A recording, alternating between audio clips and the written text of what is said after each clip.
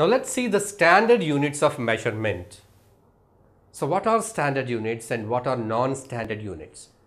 Standard unit in the sense it should be accepted by everybody. It should be the same in each and every case, wherever whoever measures that, it should be same. But non-standard. In ancient days, people used to follow the non-standard units to measure the things. Say for example, here we have foot. To measure the distance of a room, they used to use their foot length. So 20 by 30 feet. 20 by 30 feet, they used to walk and see that 20 by 30 feet is the size. So that they used to take it as a unit for the measurement of distance. But is it standard? No. Why it is not standard? Because the length of the foot may vary from person to person. Some people, they may be having short foot, which is around 8 inches or 9 inches. Some people may be having 10 to 11 inches of foot. So the size of the foot is different. It's unique for each person. It is different, varied. So which is not same in all cases. It is not standard. So it is a non-standard unit of measurement. Then the cubit. Cubit is the length between the elbow to the tip of the finger. This is the cubit. So the cubit length also was used in ancient world to measure the things, to measure different items.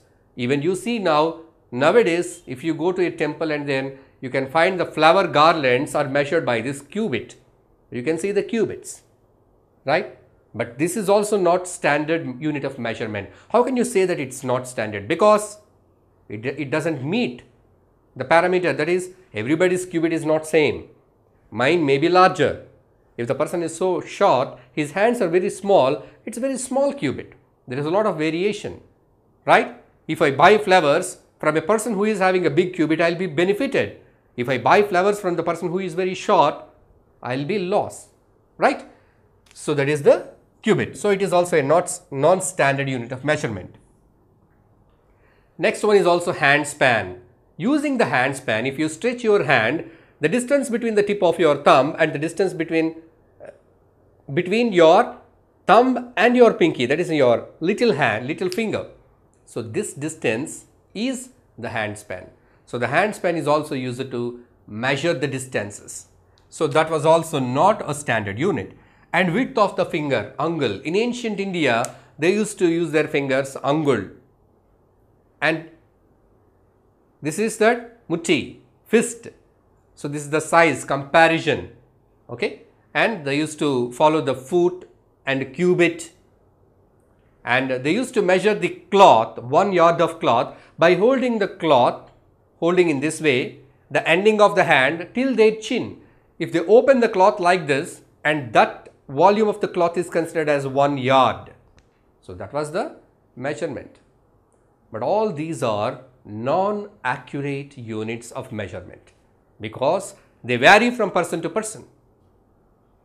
So it's not standard, right? So what we are talking is that standard unit of measurement. Then what is the standard unit of measurement? When was it found? Where was it found? Where was it determined? That was in French, by French. By French people in France. It was done in 1780. The standard unit of measurement, it was given as 1 meter. 1 meter. So what is 1 meter? It is a length, decided that particular length as 1 meter. Everybody should take that particular length as 1 meter. So that 1 meter is divided into 100 centimeters. So they have taken one long scale and they have given this particular length a name, that is meter, and it is given some divisions, 100 divisions. 100 centimeters equal to 1 meter. Now each centimeter is having 10 millimeters. That means 1 meter is equal to 1000 millimeters. So this meter, it was accepted by the whole unit, all the world. So that is considered as standard unit of measurement, International System of Units, SI unit system. International units. That means international in the sense all the nations accepted that. international system of units, SI system, there you find 1 meter equal to 100 centimeters, 1 centimeter equal to 10 millimeters. So 1 meter is equal to 1000 millimeters. That is the standard unit. So everywhere you can buy a meter scale. If you go to a tailor, he uses a meter scale. If you go to a carpenter, he uses a tape which is measured with meters, 1 meter, 2 meter. So all this is done in the similar way, standard. Wherever you go, if you take a meter scale, it will show only 100 centimeters, not 50 centimeters, 70 centimeters. They cannot put the choice of their own, they cannot put the number of their own choice. They should keep that 100 centimeter for 1 meter. They should divide the 1 meter scale into 100 centimeter. And they cannot take the centimeter of their own choice. The centimeter must be having 10 millimeters. And overall 1000 millimeters should make 1 meter. That is the standard unit of length. Right. This is for to measure the smaller length. If to measure the long length, like distance between two places, as earlier I told, the distance between Kerala and Delhi, it is 2600 kilometers. There I used the word kilometers. So the bigger unit of meter is kilometers. 1000 meters is equal to 1 kilometer. That is the bigger unit. So this is the standard unit of measurement. Using a handspan, using a cubit, using foot, using other body parts to measure the things is not accurate because they are varied from person to person. So it will be different from person to person. It's not standard. So the standard unit of measurement is meter. So now let us see. We have seen the standard unit of measurement is meter. So we follow the same. Even you take the same unit of measurement to do your classwork in your mathematics or in physics. If you have to draw any diagrams given by your teacher, you use a scale, a ruler that is found in your geometry box. So you may be using a small scale, small ruler, which is having the graduation up to 15 centimeters. These are centimeters. Now let's see how to use your scale properly. There are certain rules by which you can use your scale properly to get exact result, to measure the distances properly. If you do not use this scale properly, you may go for a wrong value. You may not be able to measure the distance accurately. Say for example, here you have a box. This is the box. How do you measure the length of this box? Here is the box. So you have placed the scale. See that the first point, hold the scale properly. See that the scale is aligned straight. Don't keep the scale like this or like this. See the edges of the box and the scale. They are aligned properly. Then you can take the measurement. You can count 1, 2, 3, 4, 5, 6, 7. And you have crossed 7 centimeters. After crossing 7 centimeters, there are tiny markings which show the millimeter. So after crossing 7, you have gone to 3. That means 7.3 centimeter. That means till 7 centimeter, you have crossed 7 and you crossed 3 subsections, smaller marks.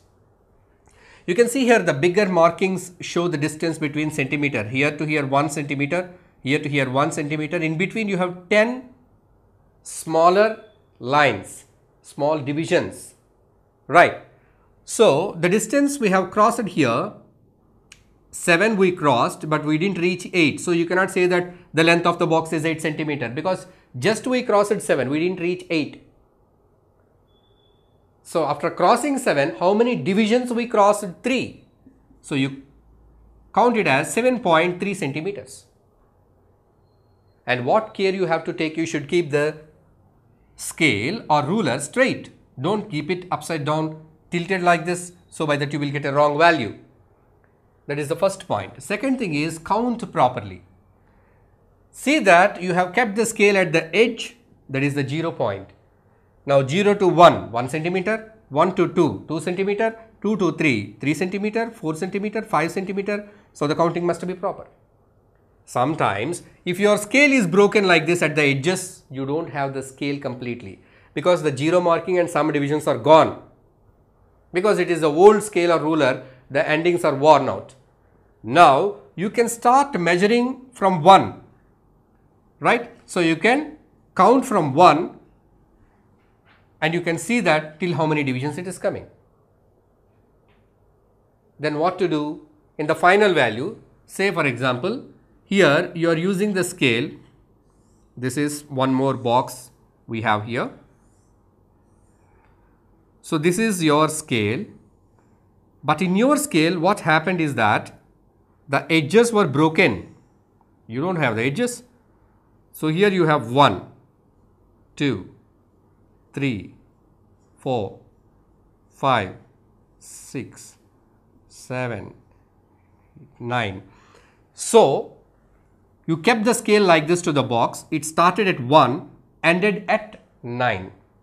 So you cannot say that this is 9 centimeter. How comes it 9 centimeters? Let us count. This is here to here 1 centimeter, here to here 2 centimeter, here to here 3 centimeter, here to here 4, here to here 5, here to here 6, here to here 7, here to here 8. It only 8 centimeter, not 9. Just you cannot take this number because you left 1 centimeter here. You didn't start at 0. If you start at 1, the final reading 9 minus 1 because 1 you have left here.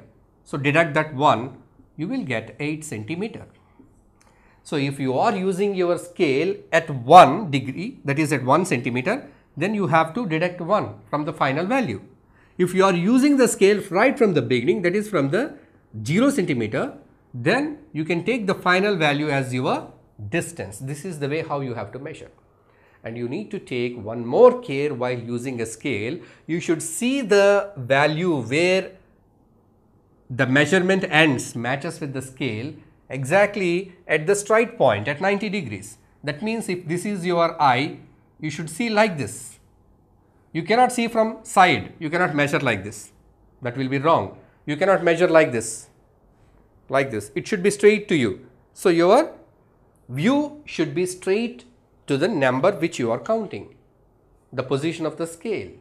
Then you will get the exact value. So these 3 points are to be kept in mind while measuring the distance of any object using a meter scale or a small scale or a tape or whatsoever it is. If you like this video, please give a thumbs up. Please subscribe to our channel to get more videos on CBSE syllabus.